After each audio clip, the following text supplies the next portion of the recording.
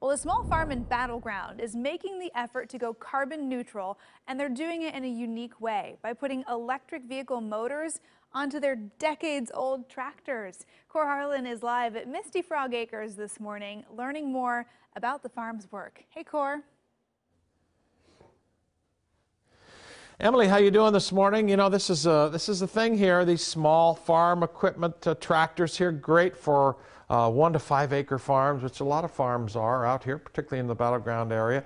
This is Danny Rowland here, who has breathing some new life into these old farm tractors. And Carl, take 2 steps forward. Danny, lift up the hood there and tell the folks at home who are just getting up here why exactly this tractor is getting a new life. Because, Danny, the motor on this thing quit, right? Yeah. It's a tractor of almost 50 years or so. Yep. And the motor quit, and you say, watch out, Carl. You say you just got tired of trying to get a hold of people in Pennsylvania to get the similar motor out here, the internal combustion engine that used to power this, another one out here. Yeah. So you decided to make your fleet of tractors on your little space of heaven here all EV. That's right. That's right. Why and how and all the rest of that? Well, we decided we raise pastured poultry here, and I wanted to make my what I'm selling at Vancouver Farmers Market carbon emission light. Right. So I decided, and we really, you know, we want to do something about the environment. We see what's going on in the world, as we all have been seeing. It's not getting any better anytime soon. So the sooner we can do something about it, the sooner I am. And so I decided to start a GoFundMe. See if people could help me out with this EV tractor conversion and turn all these 3 tractors into electric vehicles. And we got one almost done.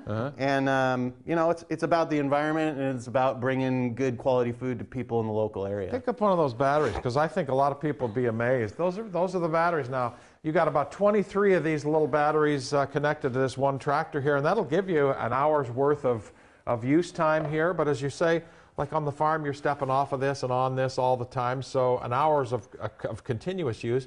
But more than that, if you're getting on and getting off, right? Yeah, that's right. You know, I figure with the way that I use the tractors, you know, I'm out there off and on the tractor, you know, loading, unloading, then I'm going to rake some stuff out, or I'm going to plow one little lane.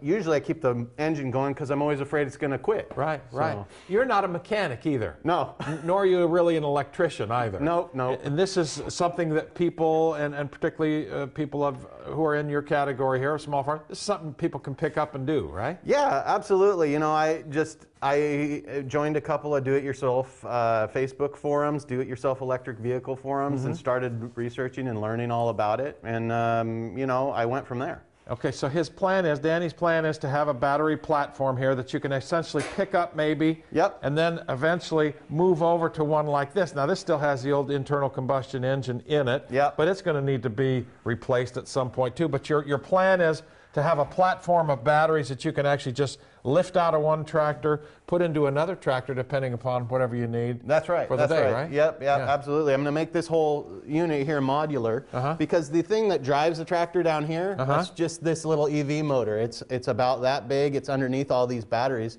This is your gas can. Imagine that. Right. You know, there's no head, there's no carburetor, there's no explosion, there's no emissions. It's going to be quiet, and I think I'm going to really learn about how squeaky this tractor is when there's no engine going. Right.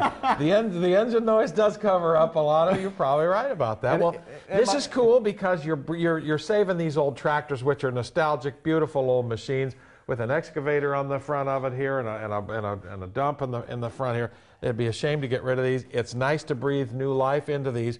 15 seconds now on your GoFundMe, because you need some money to help finish this, essentially. That's right. So I invested in it, but the GoFundMe, GoFundMe.com, help us go electric on the farm. You can find us on our Facebook page, Misty Frog Acres. And I've got a YouTube channel, Misty Frog Acres LLC, if you want to see some silly videos. Misty Frog Acres, if you want to see silly videos. I got another place to go for silly videos in addition to his place, but that's pretty cool out here. From Misty Farm Acres out here, Misty Frog Acres, I'm sorry. That's okay. That. With the electrification of the tractor fleet out here, and tractor fleet, I mean 3 tractors here that do a lot of farm work out here, and it's Danny's intent to be Emily, carbon light, not carbon neutral, but carbon light, just doing what he can to lighten up his footprint on the ground that he works on all the time here, and hopefully make the world a little better place in the process. Yeah, it's Absolutely. very cool. It's a good goal, and you know, creative way to try and switch something up and get to reuse an old tractor. I love the idea. All right, thanks, Kohr. Out at Misty Frog Acres Farms in Battleground. I'm sure things are certainly quite misty out there this morning, Kelly. Yeah, we are